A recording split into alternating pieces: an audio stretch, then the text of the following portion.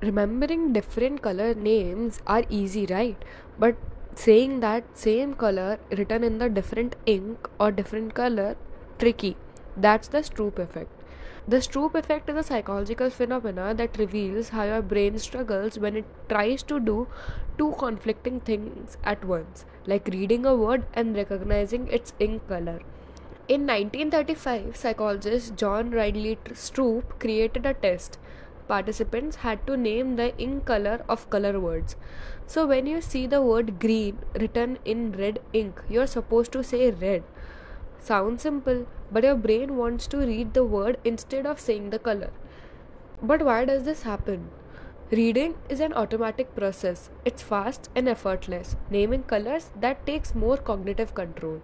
When the two clash, your brain slows down and errors increase. What does it tell us?